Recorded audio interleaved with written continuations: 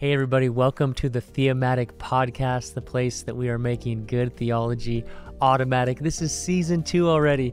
Thanks to everybody who joined us for season 1. We're really excited for this season because we're going to be answering questions, your questions. Every episode is going to be a response and an answer to a question that somebody asked.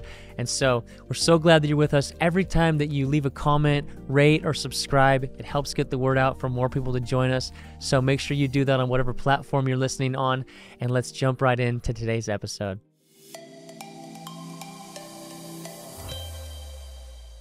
Welcome. So glad that you're with us today. Today's episode comes from a question that we got on Instagram from at Sapphire_6155. Thank you, at Sapphire. I wonder what the 6155 means. I hope it's not their PIN code.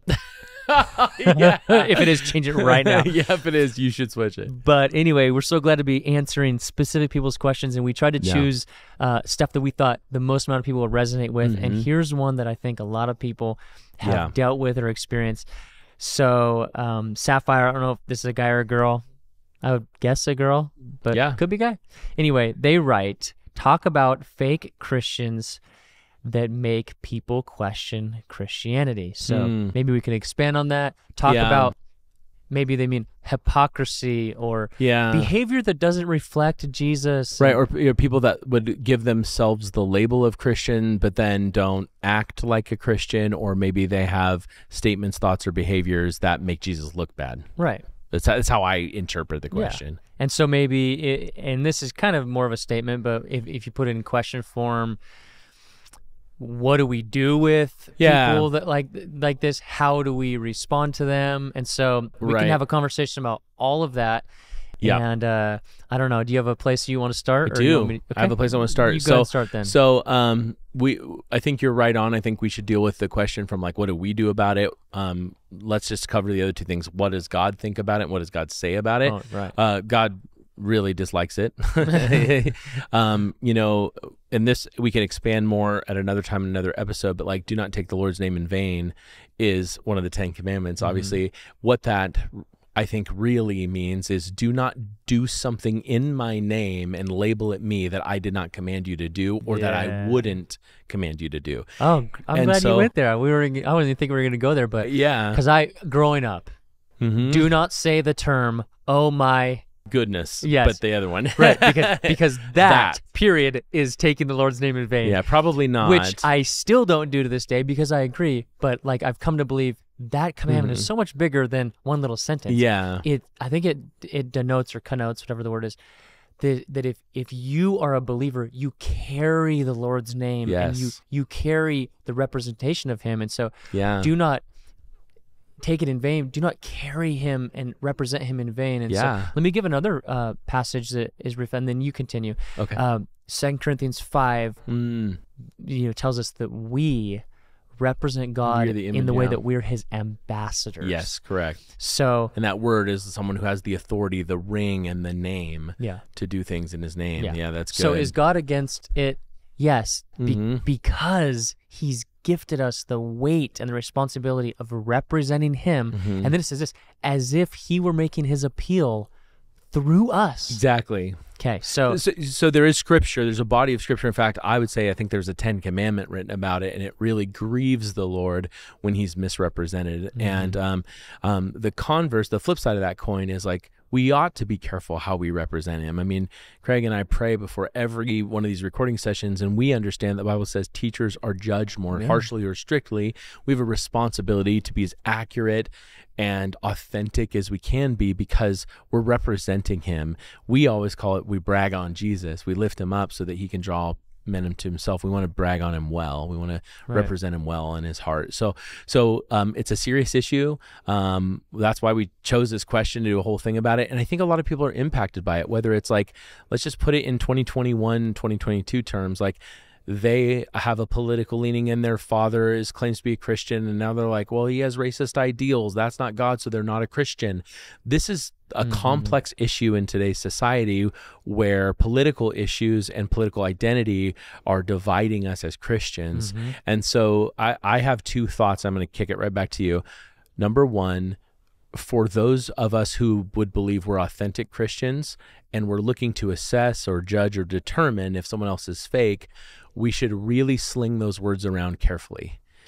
And we should handle it personally when we can. And I think there is a time to handle something publicly, but only after we've tried to handle it personally. Wow, that's a word for this generation. For sure, right? Oh, man. And I know people are afraid of confrontation, or they'll say, well, there's no use in talking to that person. They won't listen to me if I talk to them anyway. Yeah, but there might be a use for you. Yeah, and the Bible the Bible didn't ask you if you thought there'd be a use, or that they would listen to you. He tells you to go and talk to them. He commands you to do it, not just so that they'll listen to you. In fact, there's if they listen to you, you'll win a brother for life. If they don't, it's still good for you to do, and it gives them. It honors their agency and gives them an opportunity to adjust. It also, you might be wrong. I mean, Proverbs talks about the first person to give their side of the story always seems right until they're cross-examined. Maybe you're not seeing it right, or maybe something was taken out of context and you drew the wrong conclusion. So personal first, if possible. There's a moment where Paul calls out someone publicly. It's rare. It doesn't happen a lot. I would be really cautious. So there's precedent for it. There's precedent. But be very, very careful. Parameters. Yeah, and we're talking about the Apostle Paul. Right. So there's it's like when Jesus authority. Flips the tables. I don't think that gives us permission to do it. Don't do that all the time. But yes, there's a place for more what you say extreme things. Yeah. Or even in today, when's the last time you heard about a church kicking somebody out or excommunicating? Well, nobody ever does it because it's oh, how's it going to look?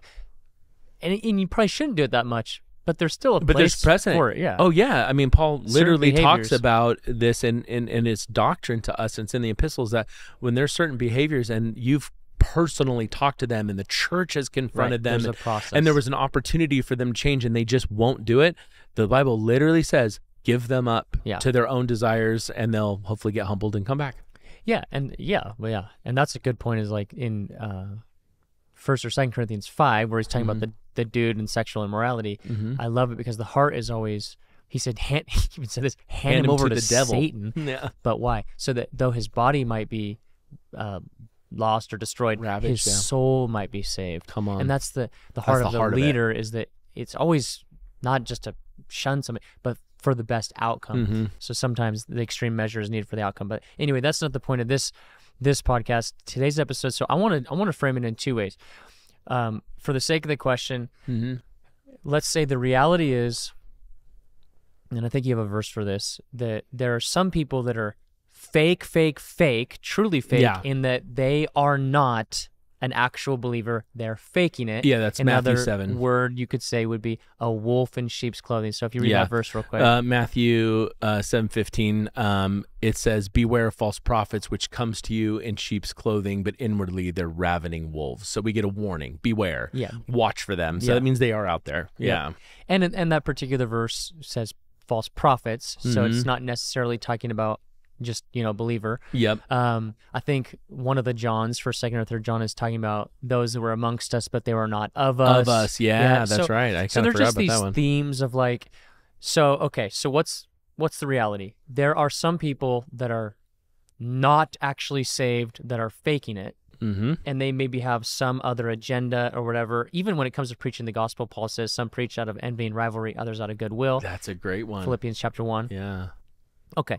So do Christians have a responsibility or a need to judge people in that way? I think that Daniel and I would say yes, but we need to be really careful with that, really careful to judge somebody's, are you really saved or not? So just be really, really careful with that. Although it is true, some people are totally wolf. But let's just, if I can, unless you want to talk more about that. No, I think that's good. Let's put that one aside. I think it's a minor, it happens less often than the other thing we should talk about. It definitely happens. But we just wanted to honor that it's in there. Yeah. That's a real thing. It's in there. But let's talk more about what this question is probably really talking about, and what more people are experiencing on a more day-to-day basis, which is, let's just say for the sake of argument, it's a person or people that they are actually saved. They're Christians, right? They'll be in heaven one day. Yeah. They're in their process of sanctification, but they're at the beginning. Yeah. So what do we do with people, and it might even be us. Yeah, sometimes it is. It might be you, what do we do with people when, again, for the sake of argument, they're saved, but they're not really, they're just, they're being fake, or they're being hypocritical, or they have a huge blind spot and they don't see that what they're doing is really damaging to gossip, to someone. Yeah. Walking in habitual sin, they're captured by addiction, or maybe they're influenced by demonic forces. I don't know. So what do we do? How do we interact with those people? And then how do we deal with the message that those people send to the world, making people, in this case, question Christianity is the question, or making people look poorly upon Christianity. Yeah. So, okay. So what do we do with those people that are, they're real, let's just, they're saved, but they're not. I think we should talk about what is our duty. What's our duty? Like what are we called to do doctrinally, So, there's an idea, it's interesting, we've never had public discourse in history the way we have it now, like on Twitter or TikTok, where it's just like, I make a comment at 1 a.m. and now everybody knows what it is. Everybody sees it. Or public discourse that you can say the most severe things anonymously. And with anonymity. Take no accountability for it. Yeah, right? totally. It's such a new world we live in. We're kind of on tilt as a society. I mean, and it wasn't, the Bible, I believe, is thorough in its depicting God's heart, but some of the issues we face, like we have to find the principles and the nuance in the Scripture. And so with public discourse, I want to talk specifically about correcting the record. What is our duty as Christians to correct the record when anyone says something is wrong? And that is something that I think we have to handle a little bit more, with more humility than is currently what I see anyway on my feeds. I see Christians neglecting the weightier issues of the law to correct an inaccuracy, and or throwing somebody out, say a preacher, though they've said thousands of good theological, solid God-honoring sermons, things, they'll take one sentence and crucify them. 100%, yeah. So cancel culture is in the church, and we've already done another episode on why unity is so important, and so we should be very careful. Not to say that it's okay to or water down things that are false, but let's be careful with each other and how we're dispensing judgment. Well, yeah, and sometimes I think we try to major so much on the truth that we forget the love, right? And Jesus says, "I came in grace and truth." And truth, yeah. So truth is important. I'm not saying to neglect it. I'm saying season your speech with salt. Online, use humility. So what is your duty? Do you have to correct inaccuracies? I don't. I would say, I think the Lord, this is my opinion of me, I'm just going to speak so personally. I feel like the Lord has led me in a way where it says, if I can't do it with salt, seasoned with salt and with love publicly, I shouldn't do it. I should let that inaccuracy go until I can do it in love. So that's what I felt led to do. Now, what if it's a grievous inaccuracy? It's like, okay, well, if you're led to correct it, but do it in love. So then what would the process be? Go to the person directly? Yeah, I message them online. If it's online, I don't post publicly. So I'm just talking like in the digital space, but it's anywhere. Yeah, or in person. In person. You don't take a personal, if I have I don't air Daniel, a personal grievance to the public. Right. Yeah, I don't. There's a process. You'd find part Holy of that smokes, process that's a huge thing in you just Matthew said. 18. Yes. Right? Go to the person one-on-one. If you don't get anywhere, go with a witness. A witness. And we would, the assumption is that's a trusted, spirit-filled, believing. Probably that both parties know, maybe even was a witness to the original event. That would probably be even better. Yep. And then the third step is a leader of the church. Yeah. Right? And then the body of faith. So there's a process there's a bunch here of gates. That so many people are. And what we do is we have a personal grievance and we passive aggressively often vent it online, and we accidentally destroy, not accidentally, I mean, that's the device of the enemy, by giving all this information from your lens without any context or opportunity for the person to express, explain, or understand. We can damage their character, witness, and then we are now damaging their ability to minister in Christ. Yeah. And so it's really toxic. Or damaging the kingdom of God at large. Or hurting our brother. So we would both, I think, agree that in any grievance, in any fake Christian scenario where they're misrepresenting Jesus, you should deal with it personally using Matthew 18 as the guideline in as much as humanly possible. Yeah. And I think what a lot of people do, so last thing, I'm going to set you up, I'm going to give it right back to you. What if it's Craig from Bibletime and someone out there that doesn't know you personally has a problem with something you said, or if I have a problem with something Joel Osteen says and I think that they are misrepresenting, what should I do? Should I just let it go? Should I do something? That's do you have any thoughts on that? Yeah, it's tough. I mean, and the more that, we're in this field, that lots of people hear from us and see us, and we don't always get a chance to hear from them. And so, yeah, I mean, at least for me, well, let's put it like this. I'll just be really transparent. I came out of college with a degree in theology, judging everybody. Just absolutely judging every single thing that I heard, thinking that I knew everything about theology. I knew everything about the Bible. I knew everything about God. I had the corner on truth. And I remember when I was dating my wife at the time, my girlfriend, we were doing house church, and we would go to different churches on the weekend. And I remember one day Jess said, I'm not going to go to visit churches with you anymore. All you do is have negative things to say about the sermon or that preacher or the worship team or how they're doing their greeting team or anything. And I was like, wow. And so God used her to really put me in check, wow, dude. And so one of the reasons that I'm at the church that I'm at now is when I was at that younger age, I knew the Lord was saying, you're kind of like a rogue theologically, and you need to learn what it is to be under authority. Wow. So I was so judgmental. And so the Lord has humbled me and softened me in many ways. I still have a ways to go, but I'm not the person I used to be. Come on, But amen. One of the ways that he's softened me is it's also really easy to judge when you're sitting in the stands, judging what people on the field are doing. And when you get on the field and you're in the battle and you're leading people and you're doing your best to build the kingdom, and you recognize, yeah, I do make mistakes. It's not like I'm trying to. I'm trying to serve people and preach the gospel and all this, and I might say something wrong or lead wrong or interact with that person wrong, and you start to realize, wow, I do make mistakes because now I've experienced being a leader. It really softens your heart to judge other leaders a little bit less. And so I see this in person and I see this online, whether it be TikTok or Twitter or wherever, just people throwing so much hate or canceling or pulling one sentence out of context, and it just makes me ask, dude, are your hands in the mud? Are you leading, and where's this coming from? So but it doesn't. So the question is about there is negative behavior, and is it okay? No. Yeah.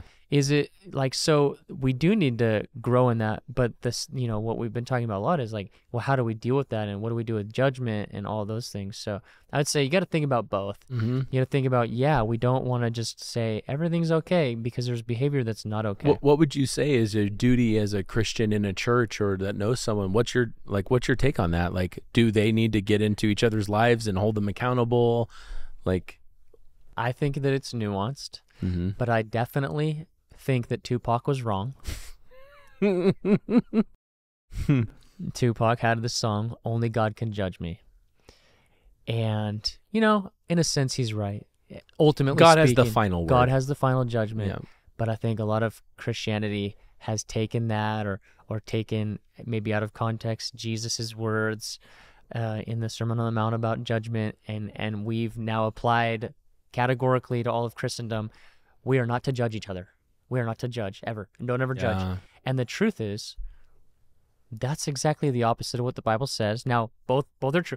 We are not to judge as a Pharisee with a negative, self-righteous, I'm better than you, you're horrible. No.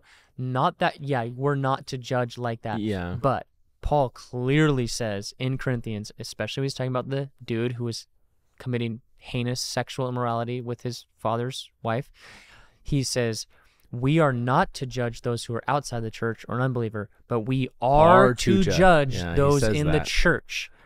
And so what does he mean by that? Of course, we know that he doesn't mean self-righteously, I'm judged. No. But we are to discern right from wrong. Within by the way, everybody acknowledges that there's a judgment that we absolutely agree with and need. If you go to court, you're expecting that judge to pass a righteous, lawful, just judgment or discerning on what's happened in this court case. 100%. We expect judgment, and it's a good thing. Yeah. We expect, if you're playing a sport, for that referee to make the right good calls. judgment call. Yeah.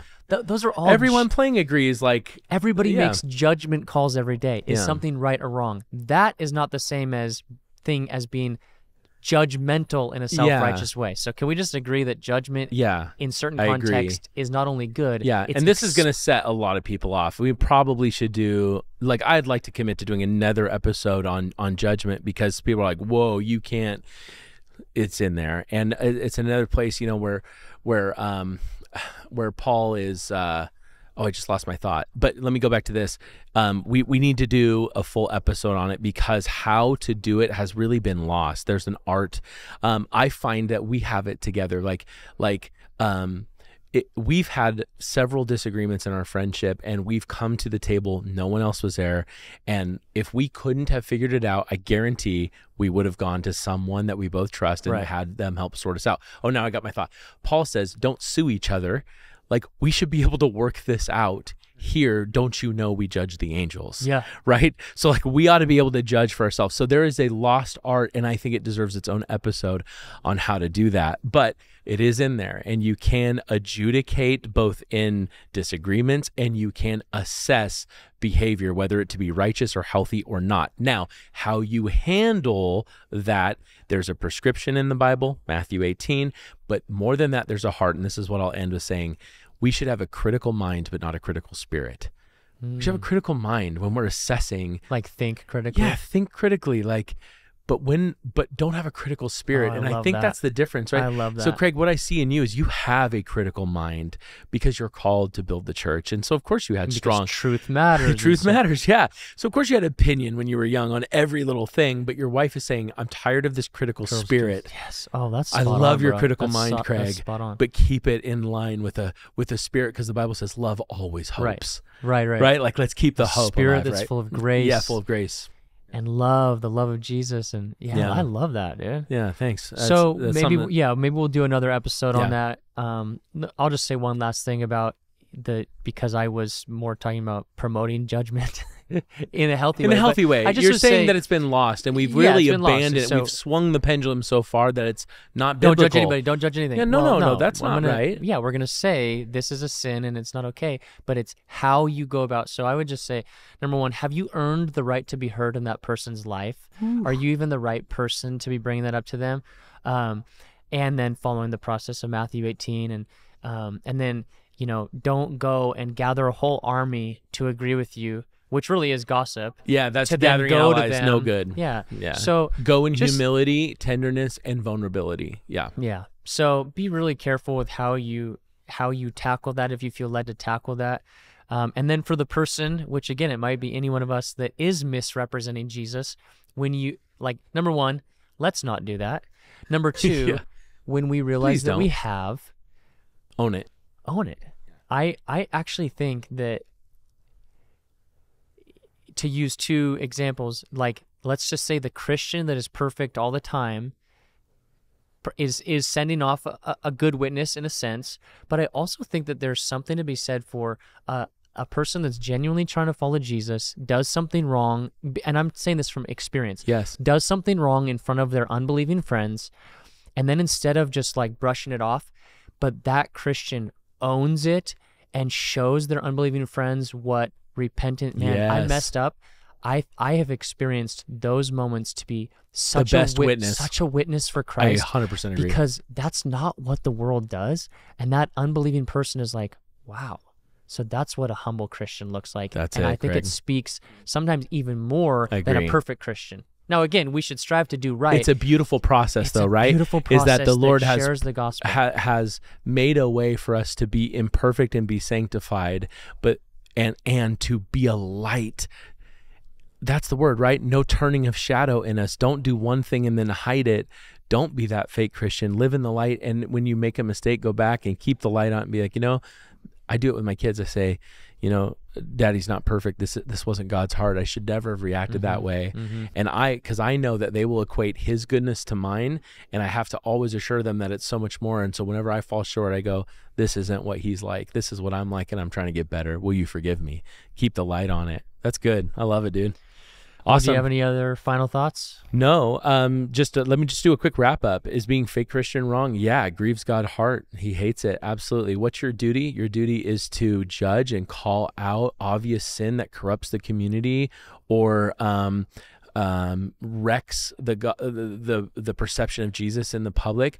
But because they will know us by our love for one another, they will know him by our love for one another, do it personally and follow the prescription in humility. I think that's the summary. Make sure that it's covered with love. Covered with love, yeah. And yeah, I guess my final thought would just be what you said earlier, because I loved it so much. And so maybe you need to say it again.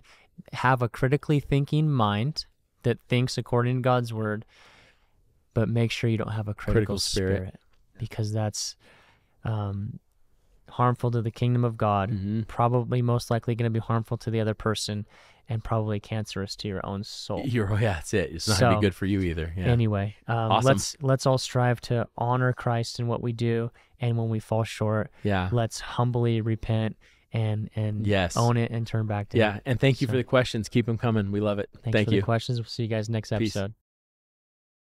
Hey, thanks for joining on today's episode. We're so glad that you're with us. If you missed season 1, you could find that right here. And if you missed last week's episode, you could find that right here. And every time you subscribe, leave a comment, leave a like, it helps get the word out. And we're so glad that you're with us on this journey. We'll see you next time.